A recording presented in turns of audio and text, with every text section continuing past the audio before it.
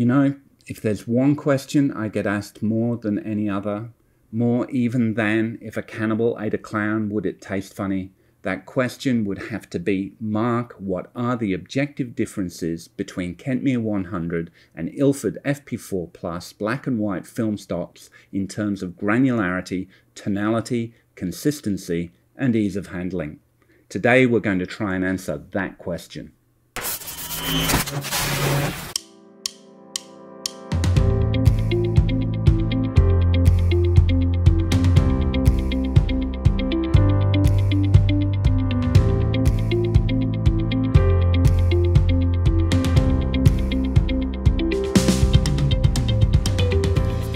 So I recently had the opportunity to visit Bunbury, 1 hour south of Perth, for work. Called a city, but really it's a big regional town of 188,747 people and a few bottlenose dolphins. The 2021 Australian census also tells us that 10.2% of the population suffer from arthritis and 13.3% of people over the age of 15 live in a de facto marriage compared to 12.2% of the rest of Western Australia. Bunbury, Bunbury, Bunbury. You could be forgiven for thinking that the name Bunbury comes from the small pieces of fecal matter that get stuck in your anal hairs, but in fact, Governor James Stirling named the town after Lieutenant Henry William St. Pierre Bunbury. At least it's more imaginatively named than its neighbour and rival, the bustling town of Busselton. So visiting Bunbury seemed like an opportune time to grab my camera and pit these two films together in a creative duel to the death. Now, in the blue corner, we have Ilford FP4 Plus. In the other blue corner, we have Kentmere 100. Both low to medium speed films, both from Harman, the people who make Ilford film stock. So what is the difference? Mostly price. Now, there isn't a lot of information about Kentmere other than it being a budget version of Ilford film stock.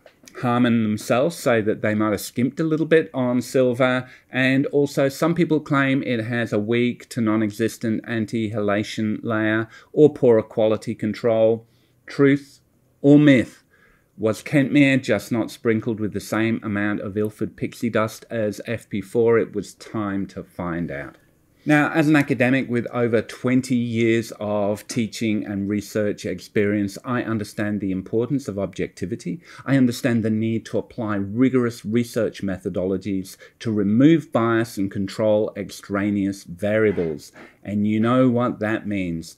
The same camera, the same lens, same settings, same lighting, same subject, same compositions, and the same processing. Of course, knowing something is important and actually doing it are not the same thing. To be fair, I did have the same camera, this impressive piece of 1980s industrial design, my Nikon N2020, and on it the 24mm Sigma f2.8 manual focus lens. I had my Nikon 28 to 85mm f3.5 to 4.5. This is also an autofocus lens, and the N2020 does have kind of a prehistoric version of autofocus on it. And the final lens, another autofocus lens, my classic 50mm Nikon Nifty 50 f1.8. So a variety of lenses shot over one evening and the following morning under changeable conditions, including indoors and outdoors. I also shot the Ilford at ISO 100 rather than the 125 box speed, and developed for the same time as the Kentmere in direct contravention of the soup Bible that is the massive dev chart. Is this a fair comparison? No. Is life fair? No, it's not. Life is cruel. It's unpredictable. Now, shut up, Timmy. Eat your gruel before I lock you back up in the cupboard under the stairs. But I digress. Let's see how we got on. When I arrived at the salubrious lodgings that is the Quality Lighthouse Hotel, I was disappointed that it was raining and that my room's poolside view consisted of a sliding door onto an enclosed atrium that was a little bit more like a festering cavity that smelt of pool chlorine and desperation rather than a burgeoning oasis. But hey, I'm an optimist. And resisting the temptation to strip down to me budgie smugglers and frolic gaily in the temperate shallows like a horny porpoise, I quickly set to rendering the scene on celluloid. Firstly, the Kentmere.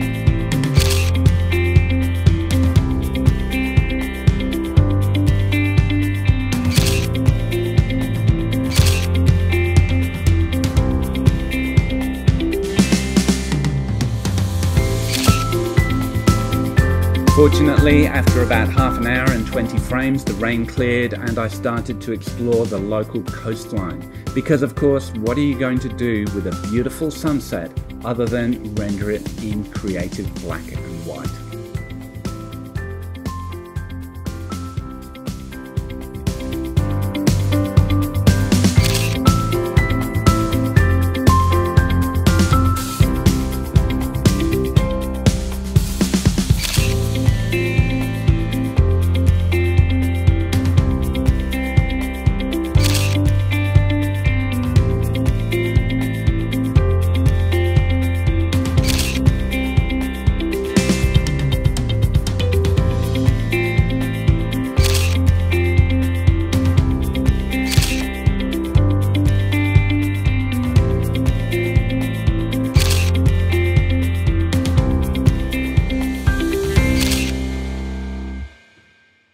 The next day dawned, as it has a habit of doing, and I figured I would make most of the short time before work, and what better way to herald the birth of a new and beautiful day with a high-pitched squeal of a drone buzzing around people's rooftops to set the scene.